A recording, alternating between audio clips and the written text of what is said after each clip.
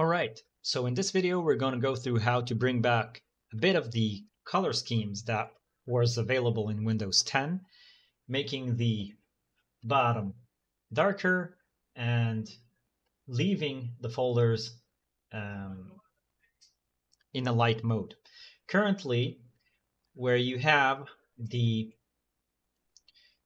light theme in Windows 11, it's really bright. It's like everything is white. And what I wanted to do is somewhere in between, like it was in Windows 10, at the bottom darker, so it won't take too much of a focus because it's too bright over here. But the folders and the content within the folders need still to be in a light mode, so they'll take the foreground. All right, so how do you do that? First thing is to select the dark mode. And as you can see, if you do a dark mode, it's completely dark. There's no middle ground over here. It's just completely dark or completely white.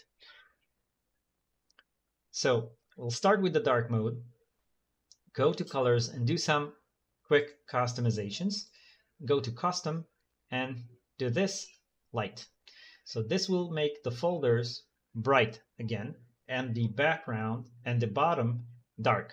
But one thing is still missing, because there's an image here at the background that I still want to have as the, let's see if I can get it, still want to have the bright image, not the dark image. So I'll just go here and choose the bright image, and then I have a look that is quite similar to Windows 10, with a dark background and a light folder structure.